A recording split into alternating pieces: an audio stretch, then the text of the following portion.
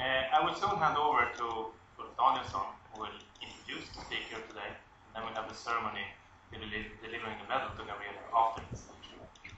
So I will hand over to Ulf. Thank you very much. It's a great honor for me to introduce this year's Klein Lecture, but first I would like to say a few words about Oskar Klein and the background. It still works anyway. About the background of this series of lectures. After all, it's in honor of Oskar Klein that you are here today. So Oskar Klein is certainly one of the most famous theoretical physicists, Swedish theoretical physicist. And he was born in 1894 and was a professor here in Stockholm between the years of 1930 and 1962. And he had great interest in many different areas of physics, and with connections with other physicists and scientists from all over the world. And if you, after the lecture, look at the board on the side here outside, you can see the signatures of many different scientists that had visited Klein here in Stockholm. Scientists like Heisenberg, Bohr, Lise Meitner, and many others. Now, among the contributions from Klein to physics, you can mention several different things which are still very much in use, such as the Klein-Gordon equation that describes scalar particles and their interactions, the Klein-Nishina equation that describes the scattering of light of electrons, and we also have the so-called Kaluza-Klein theories. Klein was very much ahead of his time in thinking about important subjects in physics that still we still occupy ourselves with today. He was speculating about the possible existence of extra dimensions, and whether they could be used to unify gravity and electromagnetism into one big framework. And these ideas play a crucial role in modern physics.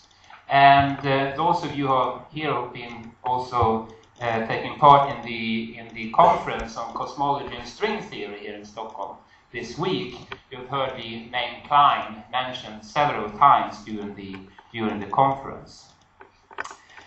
Now, in order to honor Oskar Klein, this series of lectures was starting in 1988, and I will here give you the list of the people who have been giving these lectures during the past years. And as you see from the list here, it's quite a prestigious people who have been coming here, and you can count up to, I think, 6 Nobel laureates, of which, interestingly enough, 2 of them, Tuft and Gross, did not have their Nobel Prize before coming here. And I think it's a good guess to say that this is a lower limit among the people on these lists here. Okay, now as you see here, the Oskar Klein lecture of this year is Professor Gabriele Veneziano, who is of course well known for everyone working in string theory, and I'm sure in other subjects of theoretical physics and physics in general as well. And Professor Veneziano is currently at Collège de France, and he is born 65 years ago in Florence in Italy, and has been at many different places during his career. He got his PhD at Weizmann Institute with Hector Rubinstein as an advisor, and Hector is here in the audience. And he moved on to a postdoc at MIT, and back to Weizmann Institute, and has also been at CERN at the theory division, and as I mentioned, he's a professor at Collège de France at the moment. Now, Gabriele has been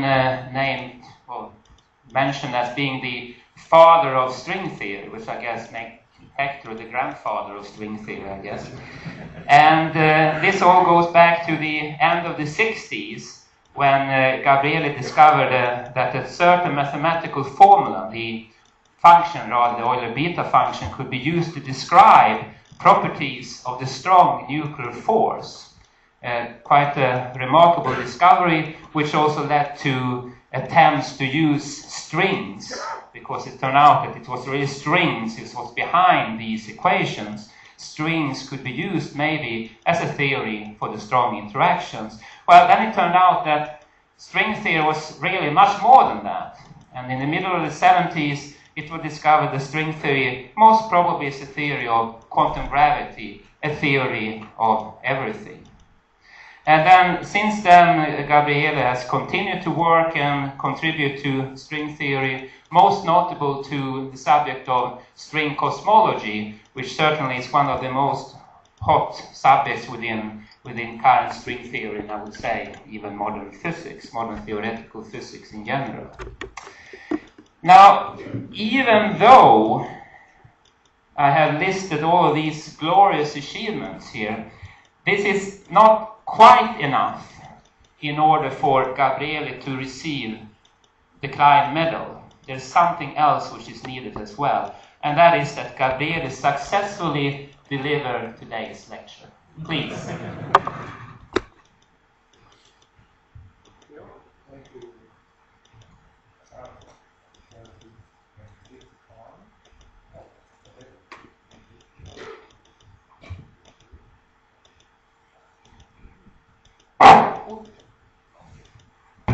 So thank you very much, Ulf, for the very nice words. Well, I'd like to address now distinguished members of the Swedish Royal Academy of Science, members of the Oskar Klein family, here, colleagues, friends, ladies and gentlemen. It's for me a great honor and pleasure to give this year's Oskar Klein Memorial Lecture, and thus to pay tribute to a brilliant Swedish physicist, to his great achievements, and particularly to his amazing foresight in physics. As I hope it will emerge from my talk, the basic ideas of what became known as Kaluza-Klein theory, as Ulf reminded us, are still playing, and this after some 80 years, a central role in today's theoretical physics, and in particular in string theory and in cosmology, which was, by the way, the subject of the conference that is going on right now. Now, in order to illustrate better this point, I decided, after a little hesitation, to give today a very basic and elementary introduction to what string theory is, to how it may solve some of today's outstanding problems in theoretical physics, to some of its fascinating properties, but also to the great challenges that it is still presenting in front of us. Now, I apologize in advance to the experts for being too elementary, and to the possible non-experts for not being elementary enough. So I hope to have found some sort of balance so that every one of you will be able to go home with something. I hope I certainly will.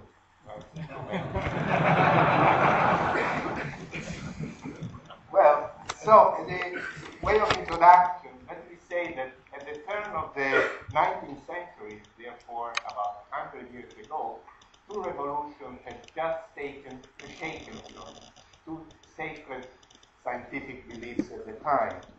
One was the belief in absolute determinism, which was shaken when Max Planck in 1900, puzzled by some ultraviolet divergence in the black body spectrum, introduced the constant H and started the quantum revolution, the Planck constant.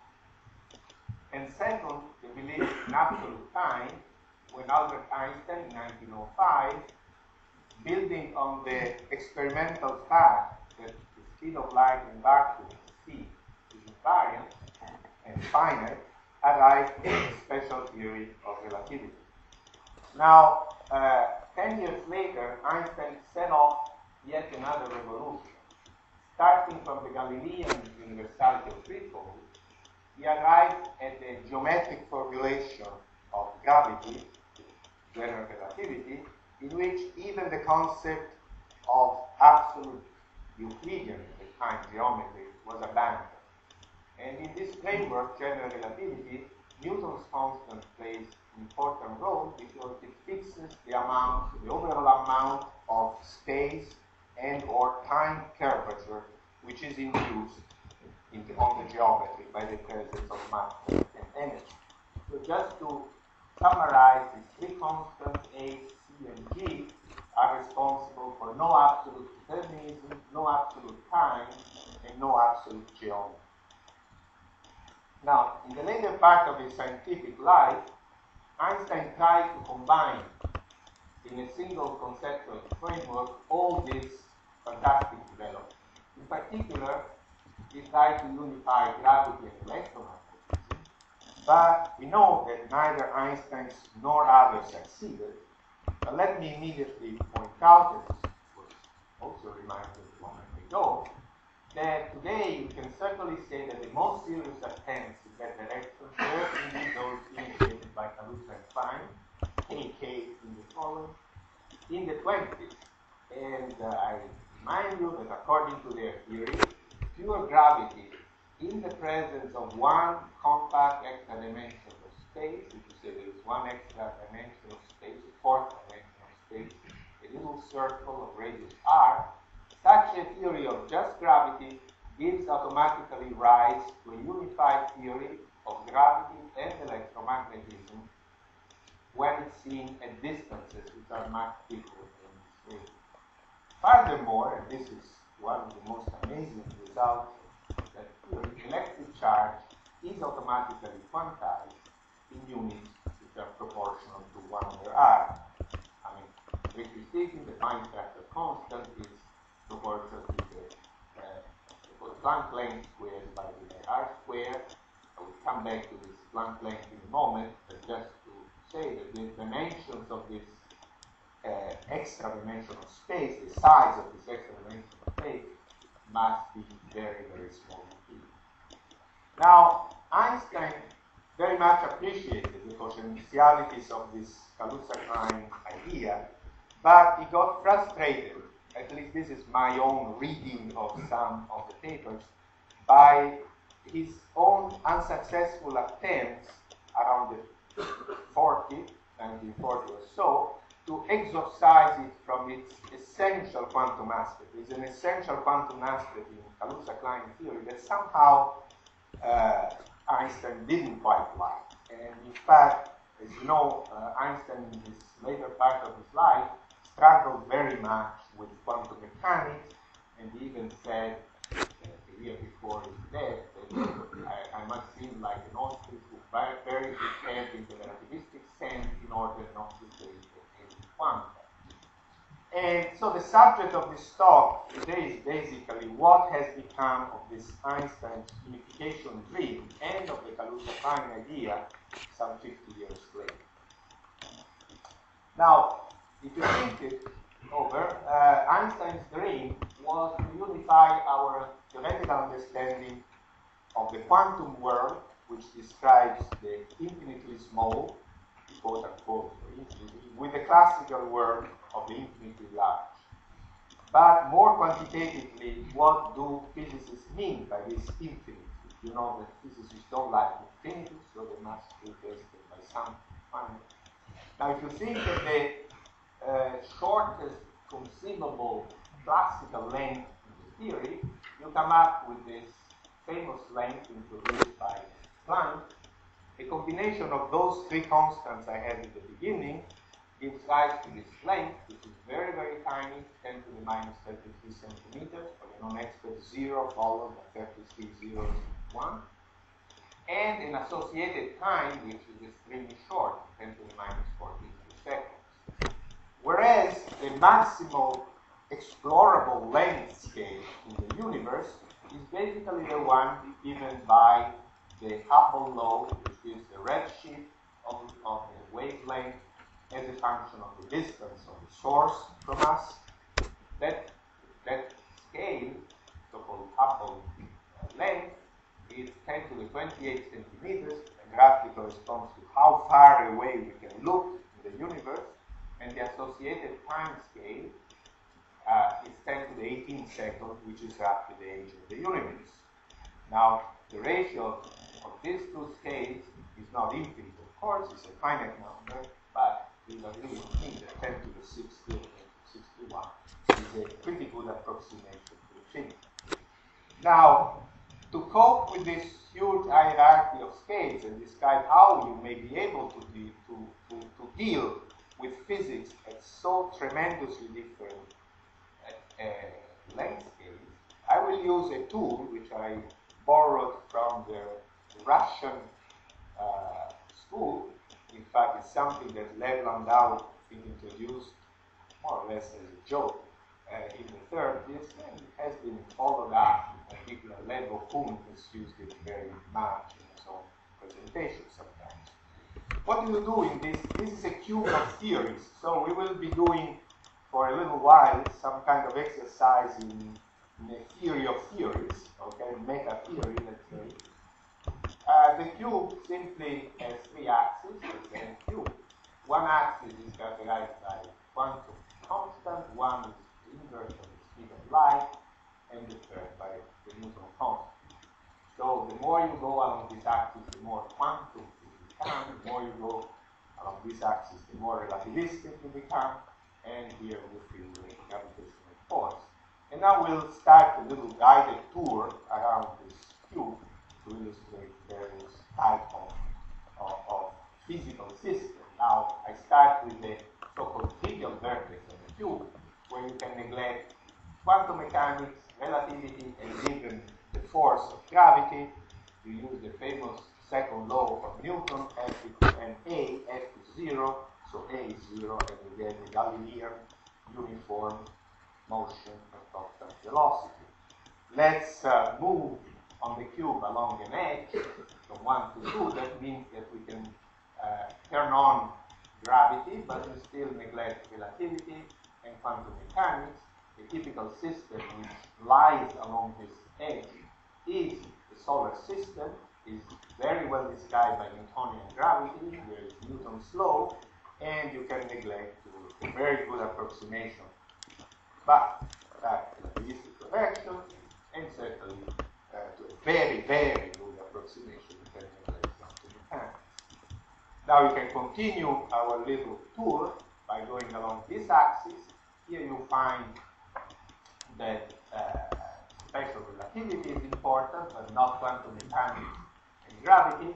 So for instance, if you look at the motion of a particle accelerated in an accelerator ring before it hits any other particle, that will certainly satisfy the laws of special relativity, the famous E equal mc square of Einstein, the energy as a function of the velocity will be given by special relativity. And just to finish our most trivial part of the trip, if we move along this axis, it means we want to describe systems in which gravity is inessential, relativity is also inessential, but quantum mechanics is very relevant. And here the typical system is atomic physics, for instance, the hydrogen atom. And of course, it's very important to take into account the uncertainty principle. Again, here, it's not true that relativistic effects are completely negligible, but a good approximation they are, and gravity, on the other hand, is completely negligible. Now, it is more interesting when we start to move not along these edges of the cube, but rather along faces of the cube.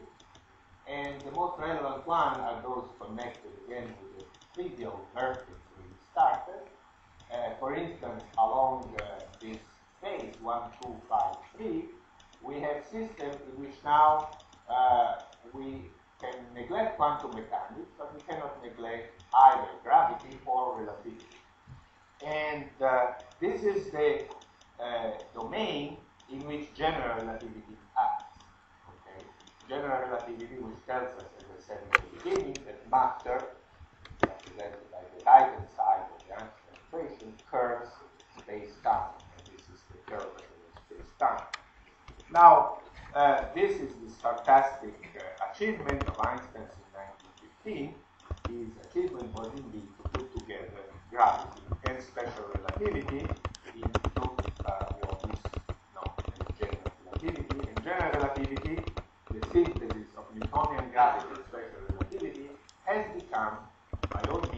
standard model of classical gravity. Corrections to Newtonian gravity have been tested better and better over the years to the level now of per-meter precisions. But actually, general relativity not only provides some testable corrections to Newtonian gravity, but also provides intrinsically new phenomena like the existence of black holes, for which there is overwhelming evidence, and the existence of gravitational waves, for which there is indirect evidence and searches are being made. In order not to save time, I will go quickly over some pictures. In the center of our galaxy, is believed to be a huge black hole of more than 1 million solar masses. So there is a lot of experimental evidence for black holes even in our own galaxy.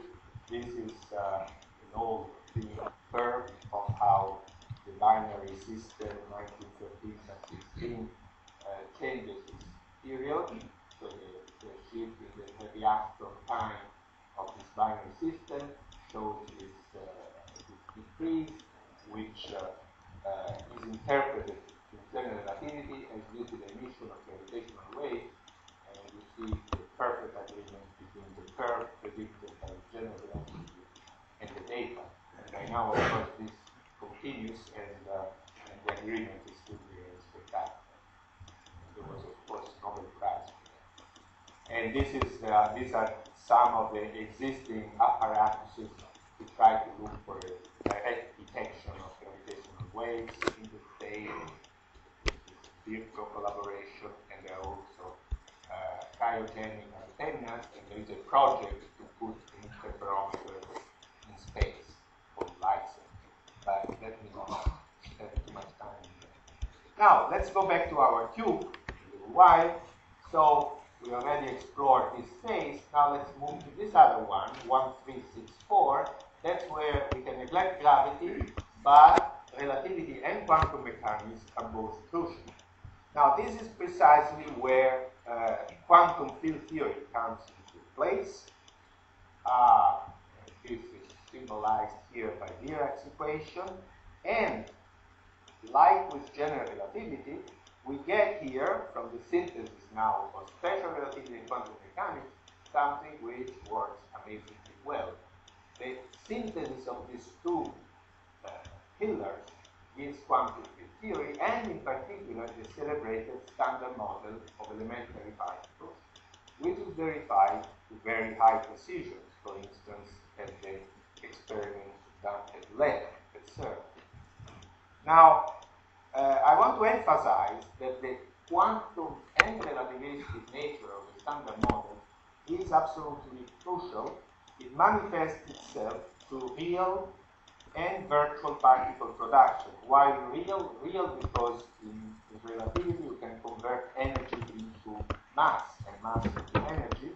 And virtual because of quantum mechanics, these processes can even violate energy conservation for a very short period of time. Now, taking this effect into account is absolutely essential for the agreement between this theory and the experimental data. This is a sketch of the present situation. Not 2 years ago, even because LEG was already out of working. And it shows that many observables fit very well with the standard model prediction. There is only one missing element of the standard model, which has not been detected yet, but this is why the new accelerator LHC that has arrived at CERN will be hunting for this missing brick of the standard model, the so-called Higgs boson. But of course, the hope is that LHC will bring much more than just this part. I will skip very briefly this couple of transparencies. You can ask me, what about phase 1, 2, 3, 4? I usually don't talk about it. I thought that there were no interesting systems in which you quantum mechanics and gravity and no relativity, but actually there is a possibility of looking for gravitationally bound quantum states. And if you're interested, you can go back to that later. So, let me summarize so far. What we said is that Newtonian gravity plus special relativity provides a standard model of classical gravity known as general relativity, while then special relativity combined with quantum mechanics provides a standard model of elementary particles. And both work wonders. I mean, there is no crisis, no observable deviation so far from the predictions of either theory. But when the question arises of how we combine all three, this is the classical theory, this is the quantum mechanical theory, can we really combine the two? Now, the issue is not just a conceptual or aesthetical one, it becomes physically very relevant if we look at problems in cosmology. My claim is that cosmology, especially if you look at all the time evolution of the universe, occupies the whole interior of our cube.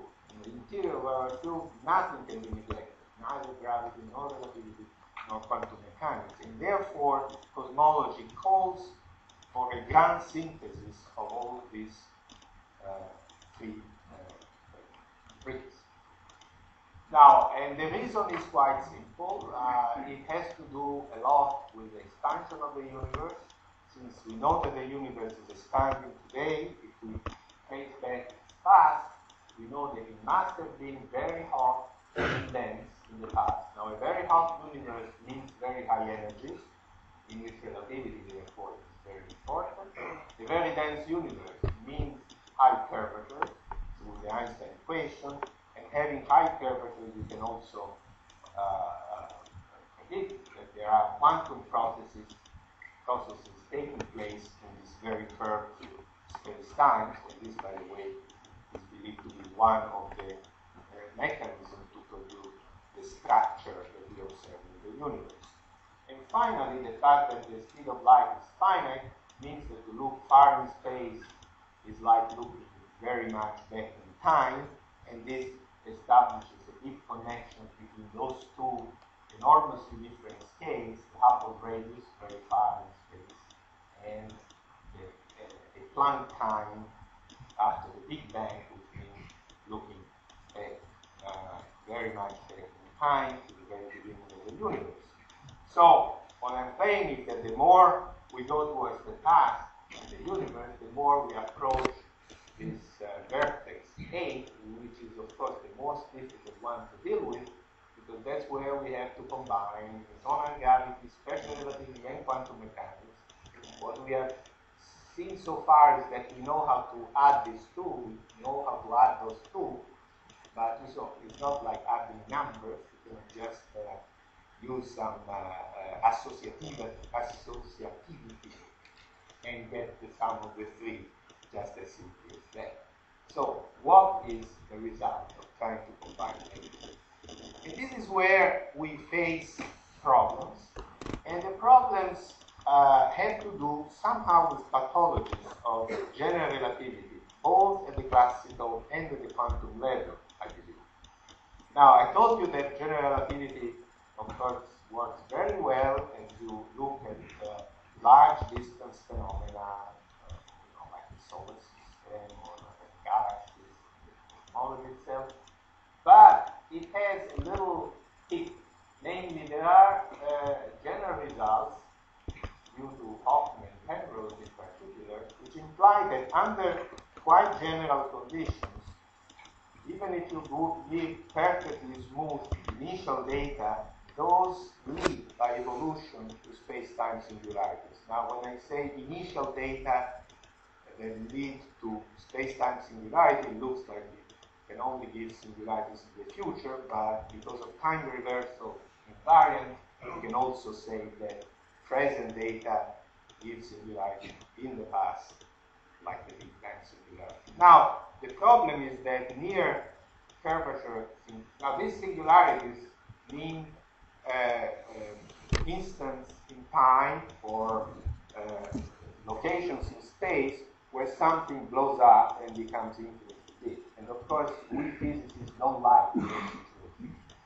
Now, fortunately, you would say, near these curvature singularities, the infinitely dense regions or infinitely hot regions, quantum corrections in general relativity cannot be neglected. This you can argue on very solid general arguments. So the question comes very naturally, can quantum mechanics remove the singularities of general relativity like it did with other infinities a century ago? After all, the hydrogen atom classically is unstable, and quantum mechanics managed to solve that problem in a very simple way. However, here it seems that quantum mechanics even worsens the situation. Instead of improving it, it seems to worsen the situation and to make things have infinities or singularities, even if you talk about physics being away from singularities. The reason is a little bit technical, but I'll try to illustrate it. So, if you look at the process in which an electron emits a photon and reabsorbs it, because of the uncertainty principle, it can do that even violating the energy conservation, provided it does it for a very short time. That process leads to calculable corrections to the theory in which you neglect these effects. And those are precisely those corrections, those quantum corrections, which I told you are not only there, but they are really needed for agreement between the theory and the experiment.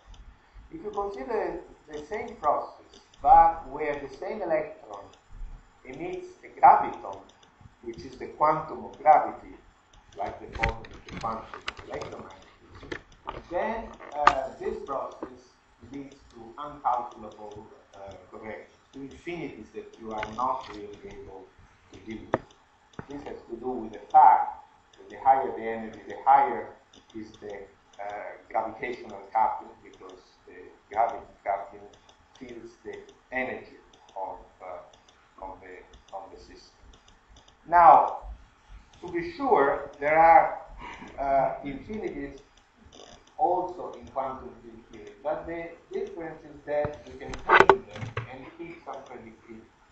Actually, this, let me open this short parenthesis, if we follow the Kaluza-Klein idea and increase the number of spatial dimensions, then quantum field theories start having the same bad ultraviolet problems as quantum gravity has in 4-dimensional space-time. This, of course, is not all unexpected because of this unification of this intrinsic Kaluza-Klein theory. Now, so how does one tame these infinities, say, in the standard model? And a very instructive example of this taming is given by comparing the weak interactions in Fermi's theory and in the standard model, which we believe now to be the correct description of weak interactions.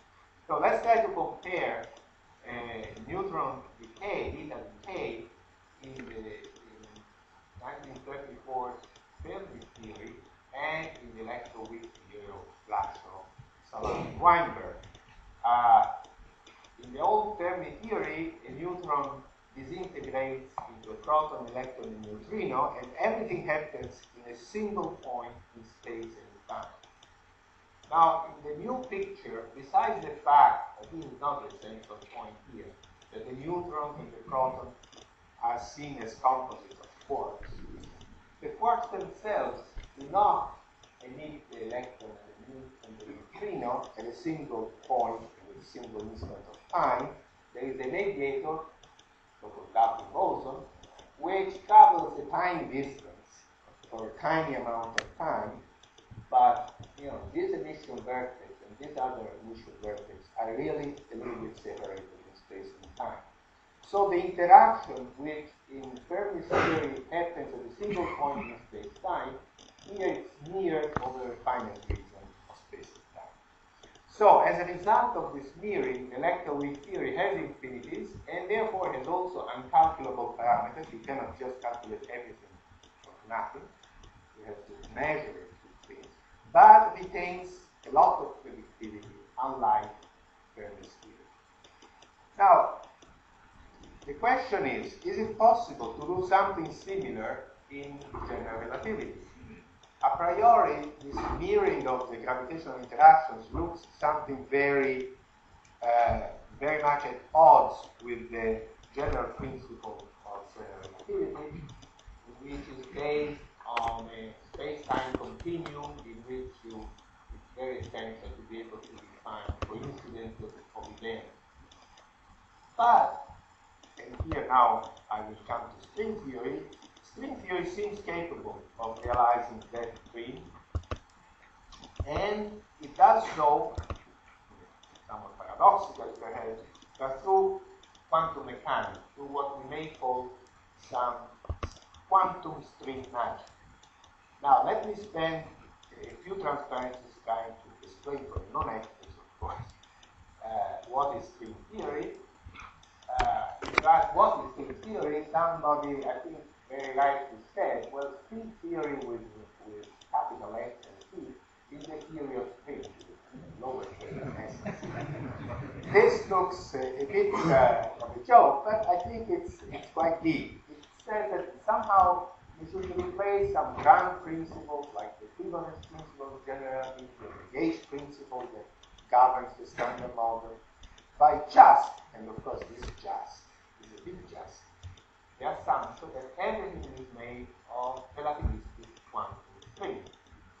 So the idea is that if you combine the idea that everything is made by some one-dimensional objects called strings, and you add to this statement the fact that you want to satisfy special relativity and quantum mechanics, then you get a magic three-ingredient cocktail. You shake it well, and there comes the grand synthesis, which appears to solve the problems that otherwise we are facing. And let me try to illustrate this through a couple of examples. I think there are two main magic quantum properties of strings. The first is the following. If you take, so they have to do with comparing what happens with strings if you describe them classically and if you describe them according to quantum mechanics. Now, if you have a classical relativistic string, the string is characterized by a tension, which tells you how much energy is stored in a certain length. Then a classical string may have any size L and therefore any mass T times L. But quantum strings, because of the uncertainty principle, have a minimal or rather an optimal size, which is called the string length, which, and, you have just to think about the Bohr radius of an atom or the size of a quantum harmonic oscillator.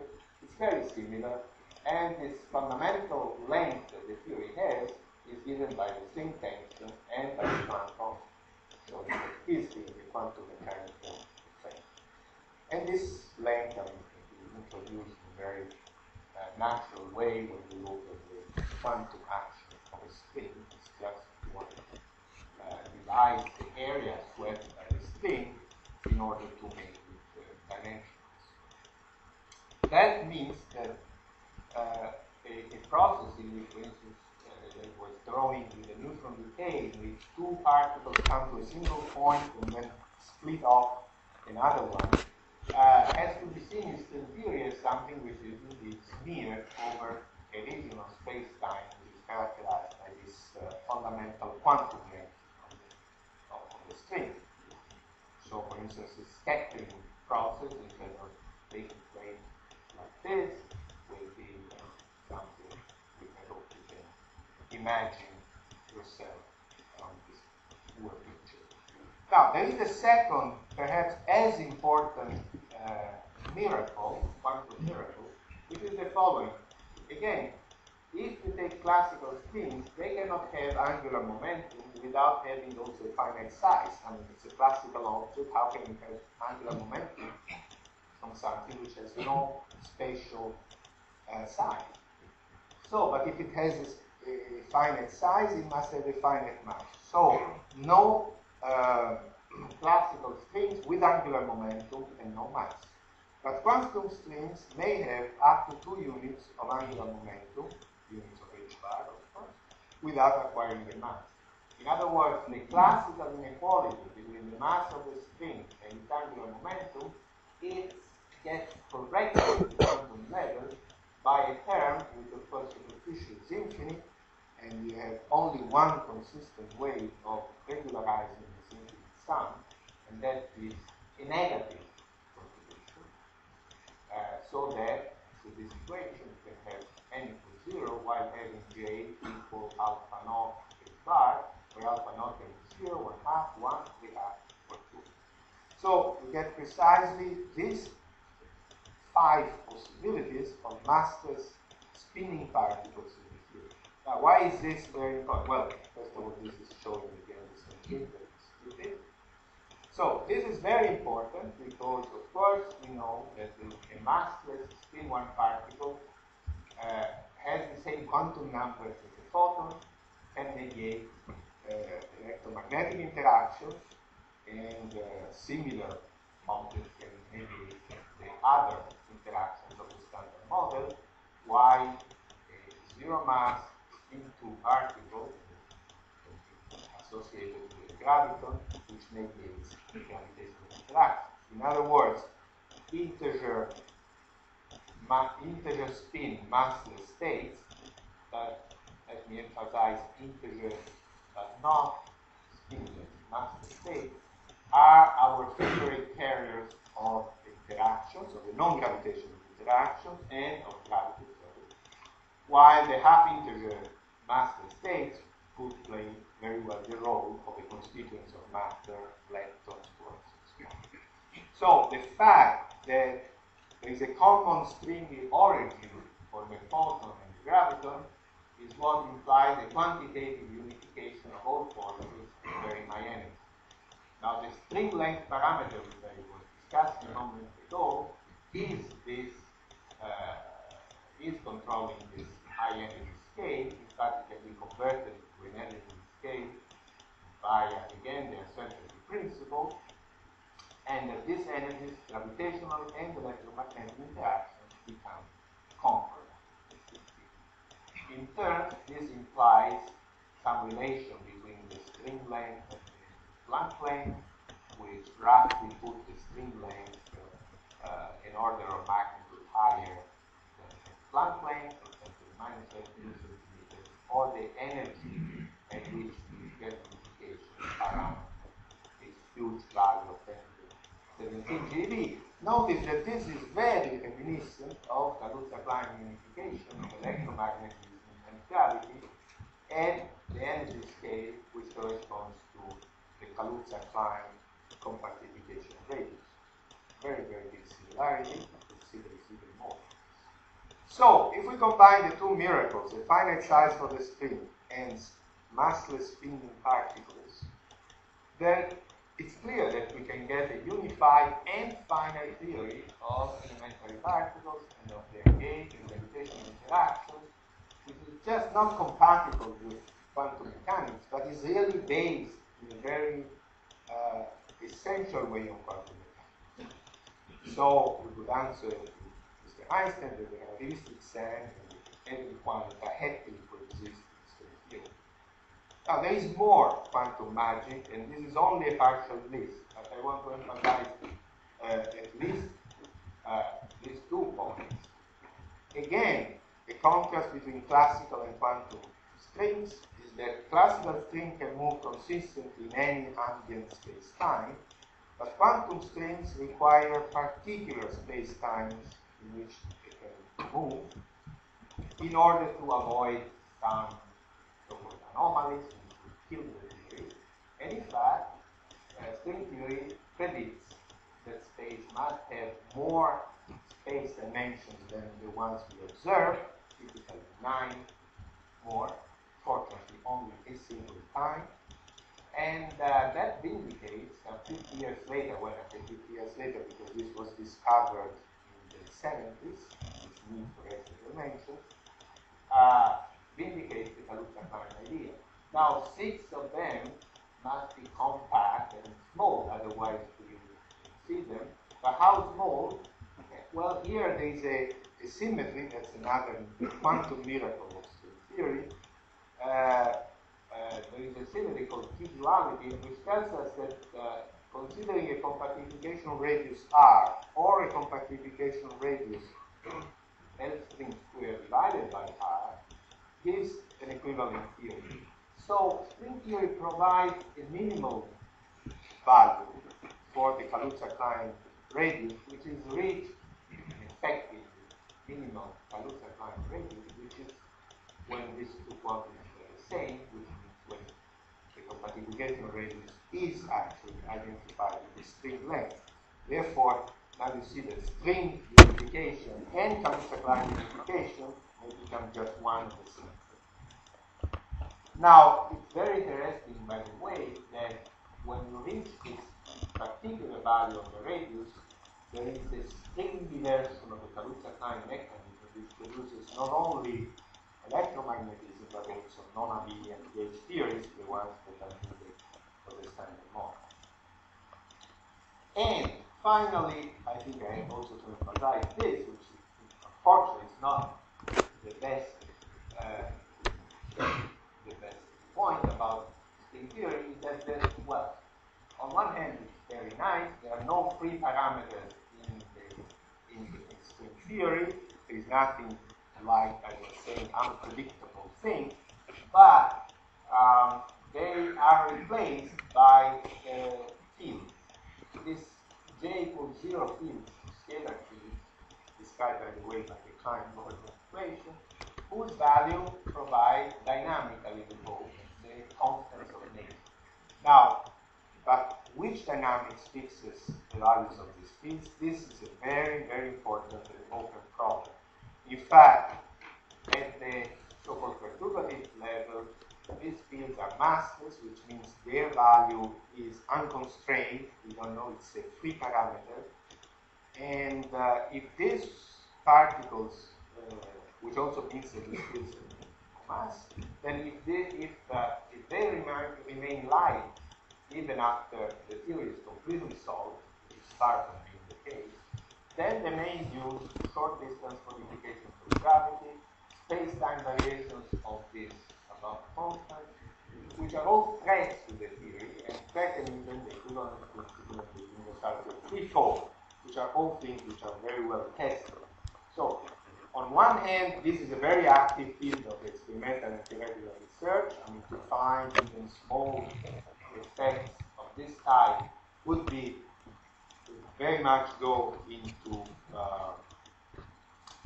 confirming the theory. On the other hand, I think it shows that, contrary to what some people claim, that string theory is in principle falsifiable. I mean, it's just that we don't know today how to compute the mass of these scalar particles. Of course, we could one day, and we could really decide that the dilaton has zero mass and this coupling, then we could just falsify string theory immediately.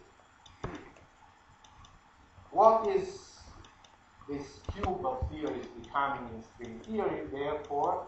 Well, I like to think in this way, that actually for quantum mechanics and relativity, you only need the speed of light, and I like to think that you only need the length parameter, the string length, but it depends really on the units you use. So there is an axis for relativity, there is an axis for quantum mechanics still. But then the third axis, instead of putting the Newton constants, is now you have unification of everything.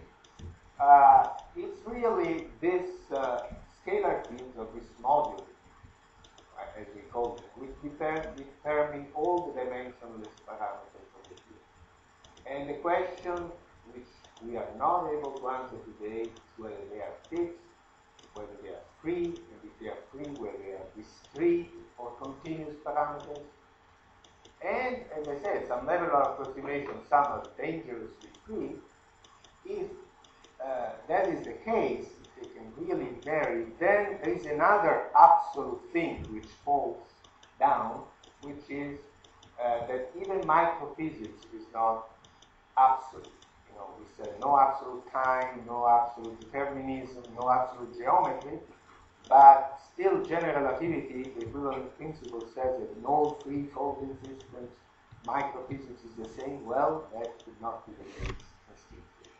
However, these are difficult questions which are really limiting today's predictive theory.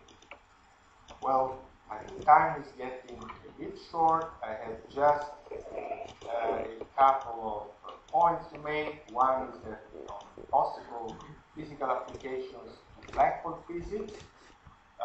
Let me go quickly over those. There has been quite impressive progress in string theory in understanding the thermodynamics of black holes, in particular of having a statistical mechanical interpretation of the famous Hawking-Beckstein formula for the entropy of the black hole. Partly as a result, I think, and also other string developments, Hawking has taken back some claims that for quantum coherence is lost when a black hole is formed, so there seems to be no flash. And in cosmology, well, in cosmology, the big open question is what happens to those singularities that you remember we were mentioning, saying that perhaps quantum mechanics can help solving the classical singularities of general relativity. Unfortunately, we don't yet know the full answer to that question. We know that string theory resolves certain singularities, the time-like singularities, suppose, but those associated with the cosmology, the Big Bang singularity, or the singularity of the interior of a black hole are harder to deal with. Very likely they are also eliminated or will be reinterpreted in string theory. In other words, you may need new degrees of freedom for a non-singular description of what happens in the Big Bang. And if indeed this would be the case, we can conceive new cosmological scenarios in which the Big Bang is no longer the beginning of time, but is the result of a previous phase during which the space-time curvature, or say the Hubble parameter, the function parameter grew until a maximal value should be again given by the string length, and perhaps at the same time the exponential to shrink down to a well-defined value, which again maybe is symmetric self-dual value. And then after rising to this high string values, the temperature too will be very high. A string phase will follow and would make the universe bound, and therefore the Big Bang in this kind of scenarios becomes a big bounce. Now, these scenarios may provide new solutions to the problems of standard cosmology, an older universe rather than a smaller one of the inflation parity, or perhaps would only be a way to generate initial conditions that conventional inflation badly needs. We usually show some wine glasses illustrating conventional cosmology in which the observable universe today was too big right after the Big Bang relative to the size of causal connection. The universe just after the Big Bang. Inflation changes this picture and makes the initial universe small enough that it can become homogeneous, and in these pre-Big Bang scenarios, you may even have an easier life because you have a longer time in your past. And these cosmologies have observable consequences, can be tested in principle. For instance, let me just mention the possibility of producing in this growing curvature phase a stochastic vector with gravitational waves. People have been searching for those, and for instance, I heard from a collaborator that the LIGO, this interferometer in the States, is now putting an upper bound on the stochastic gravitational wave, which is already quite close to the green line, which is the bound that has to be satisfied anyway in order not to spoil primordial nucleosynthesis. So the hope is that with advanced versions of LIGO and or Virtual, we may go into the region where you may expect to see something. So let me come to the conclusion. I think enough for your time. It seems to me that Einstein's unification dream is realized in string theory, at least at the theoretical level, but certainly in a way that we could hardly imagine. In fact, with insight, we can say that string theory was born in the late 60s, actually through a very bottom-up approach of started with a collaboration with Remono, Ekron Rubinstein, Virasor, and myself. I'd like to take this opportunity really to thank Hector for having provided me with a wonderful atmosphere at the Watson Institute, and it was very good. You know, a posteriori, you can say that it was discovered because there do exist strings in the hadronic world, thanks to the confinement of quarks. But we will eventually talk about the QCD's intention. Now, that hadronic string theory is still awaiting to be discovered. We don't yet know what is the right string theory for QCD, although now it has become a very, very fashionable subject again. And the original one, the original string theory, has found a possible application of quantum gravity that no one could have foreseen at the time. So clearly, Einstein could not have imagined all this roundabout way to get to a theory of quantum gravity. In fact, I like to quote words by either Amati or Fubini or both. I tried to check with Daniele Amati. He was unable to tell me if it was his invention or Sergio. To try to put both. This looks like a piece of 21st century physics that fell to earth on us, but now we are essentially. It's not too early now to do something about it. So the dream is realized, Einstein's dream, thanks to and not against quantum mechanics. In fact, without quantum mechanics, I emphasize once more, strings do not provide any photons, any gravity. Therefore, no long-range electromagnetic potentials, forces, or gravitational fields. And these only emerge as semi-classical limits of a fundamentally quantum theory of extended objects. I think this is a very important point on how really the general relativity concepts may emerge only in some approximations to the theory.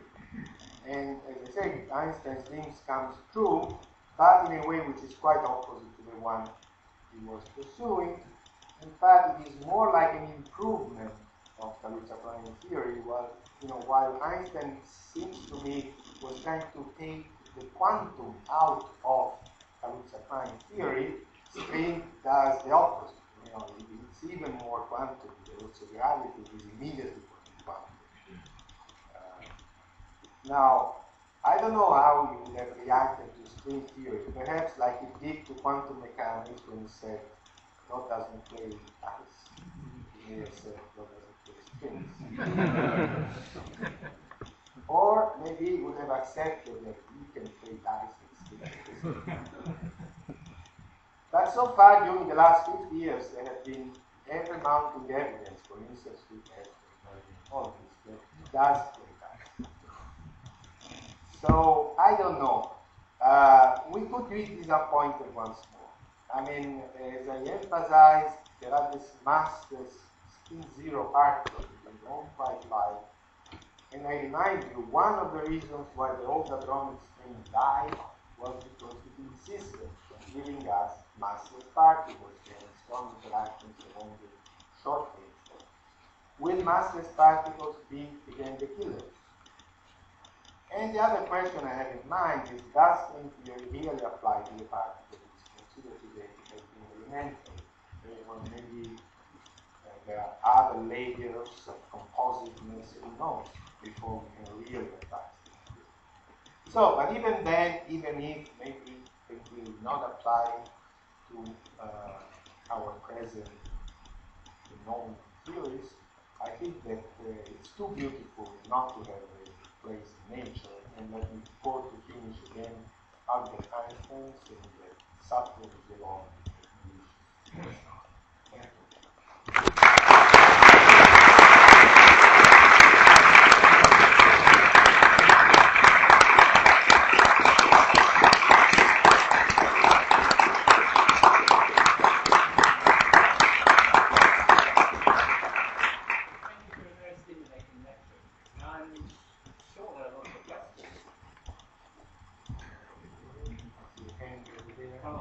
Yeah, there is one. Yes.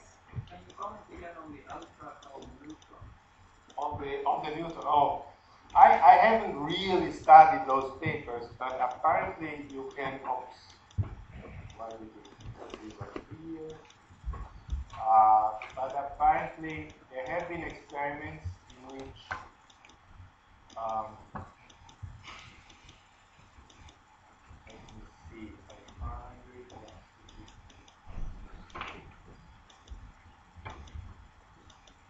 It's just a curiosity for me. I mean, it was just when I gave similar talk, occasionally people ask me, I think I remember once there was a crystallographer in the audience, and immediately told me, you forgot the face. And then I said, well, I don't think they are really interesting systems here. But apparently, with cold neutrons, you can play this game and various experiments. Where you have these gravitationally bound quantum states of matter. I think these are neutrons which are gravitationally bound to some body, and but you can study you see really the bound states, the quantum mechanical bound states. Now they claim that this is very interesting in various domains, including foundations of quantum mechanics. Honestly, I have not really studied the paper in full detail, but I wanted to give you a reference just in case you like to see that. You just talk about strings and not about brain. Well, yeah. Well, I mean, that's a very interesting point. I didn't have, of course, time to go into that. I mean, string theory also gives rise to other extended objects, which are brains. They don't have to put them in from the start. They come again from this T-duality considerations. That's how I see it. But, okay, you can also think of them as some solution of the equations that string theory gives rise to, and some of those are like extended objects, like solitons and so on. I don't think that you can really, I mean, people, for instance, have tried to quantize directly a theory of brains as fundamental objects. And usually they have not succeeded. It seems there is something very special to a one-dimensional object which therefore sweeps a two-dimensional surface. I mean, this seems to be a good compromise between working with points, which are very, very singular, and working with objects with more than one dimension as fundamental objects, because then you get again some of the problems of the infinities of quantum physics. It is very roughly speaking, string theory reduces the problem of quantization to those of a two-dimensional field theory. Two-dimensional field theory is much, much less singular than four-dimensional. So if you start to increase the dimensionality of this extended object, then you are back into the infinities of conventional quantum theory. So it seems that the two dimensions are quite good, and one space, one time dimension, which is the characteristic of this worksheet of the screen, is the best compromise. It may also have to do in some deep mathematical sense with the fact that complex numbers, are two dimensions. The fact that you can use the law to ignore data, analyticity, and so on, is very much used in string theory. You showed at the end the revised version of the Gaussian view of theories in the light of field theory. But you left the c-axis unchanged. The C, yes. So why should quantary invariance be left unviolated at the Planck scale when you are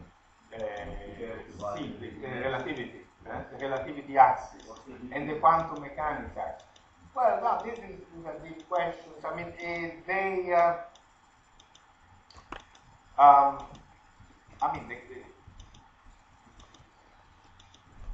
you can say always. I mean, I always object to the idea of considering the constancy or the time variation of something which is dimensional.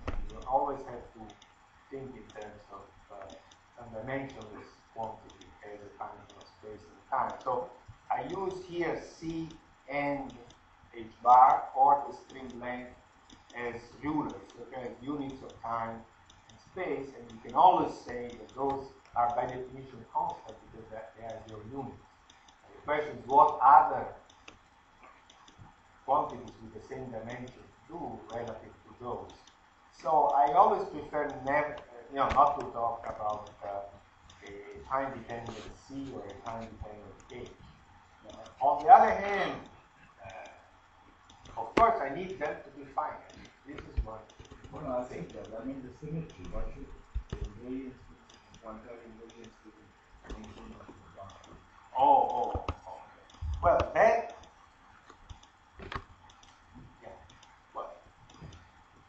that has actually, it's not even a necessity in string theory as far as I understand. Namely, although the equations are Poincaré invariant, because you put in Poincaré invariant, and even general relativistic invariant, at least as far as we know, the solutions may break these invariants. I mean, for instance, they can point in some direction, there are these non-commutative solutions in which.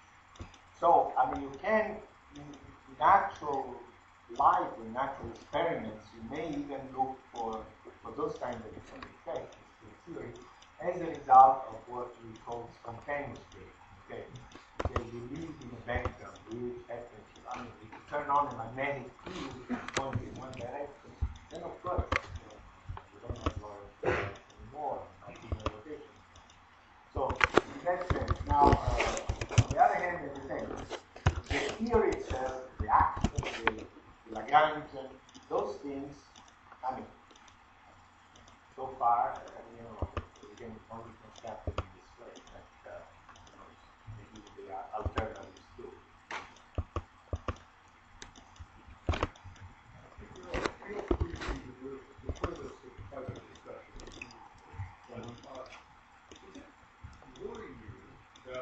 String theory does allow us to control the circulation expansion of physical particles, particularly in a high energy context, the sun is badly diluted. Well, this is a rather technical comment, and I know that this is it seems the case that perturbation theory is even worse, if I remember well, than in quantum field theory. I mean, we are accustomed to divergence theory in quantum field theory, and it seems that now the question is whether there is a smart way of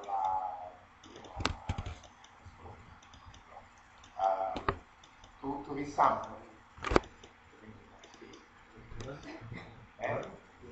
Okay. To Borel resum the series or not. And actually, there is something that worries me a little bit more than that, and this is that these days, in fact, string theory is defined as a perturbative expansion. And even to put in non-perturbative effects like instantons, things like this, usually is done by some half-string, half quantum field theory, which is a little bit worrisome. I heard recently, I was in Florence for this string workshop, that now people may understand how to put instantonic effects, normal field theory effects, completely from a string point of view. And they may even get some new kind of instantonic effects. I'm not asking you to do that, you can maybe try to sort them out, try to discuss it. But I was very impressed by this because I thought this was always a shortcut. It's clear that we would like to have a non-perturbative theory, and for the moment, we know it more than I learned. So this is also related to this problem of what features the model. Of course, because most of these theories are supersymmetric, and we know that supersymmetry is not broken order by order interpretation theory. But again, unless we have a non-perturbative formulation of the theory, it may be very hard to answer those very important questions. Maybe one more question. What are the new alternatives to string theory? Probably. I don't know if that you mean today, which have been already formulated.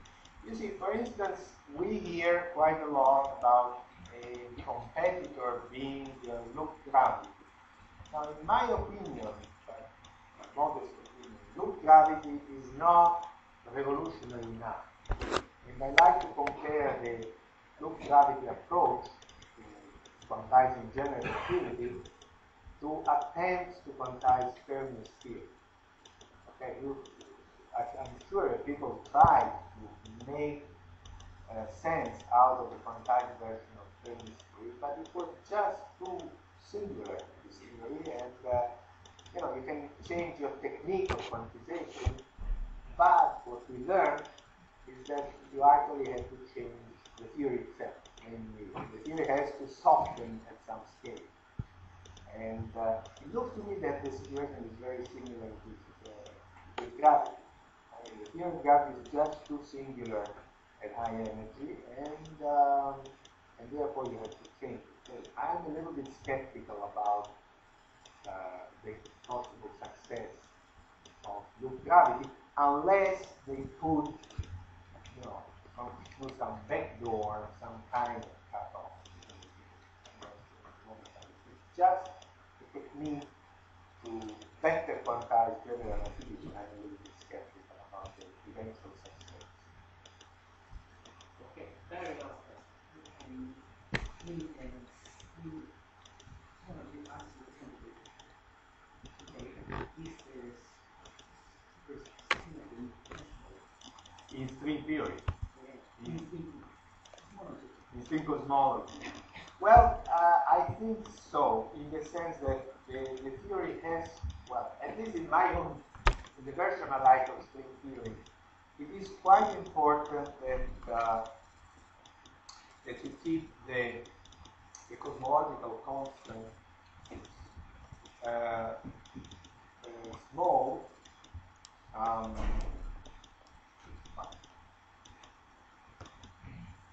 You see, if string theory is not supersymmetric, then it suffers big correction from perturbative effect, and those I think can spoil also the features of cosmology. But I think it's even worse. I mean, as far as I know, there is no supersymmetric string theory which is fully consistent. I may be wrong. I may have forgotten some possibilities. But again, it's a little bit like with Lorentz invariance. The theory, I think, has to be at some deep level supersymmetric. Now, we want to find ways to break spontaneously supersymmetry, but not in any explicit way. For instance, I mean, the big mystery of the cosmological course, the fact that, well, we thought it was zero. Now we believe it's not zero, but still it's so small that it's a big puzzle. Now, in my opinion, supersymmetry should have something to do with the resolution of that puzzle. Now, I don't have, of course, an answer to the question, because supersymmetry has to be broken, and therefore you have to ask the question, once supersymmetry is broken, how big the cosmological constant will generate. But while I think there are some chances to explain the smallness of the cosmological constant with supersymmetry without a real doubt, we can discuss it. Okay, thank you very much. I think that we passed the test. Now it's time for...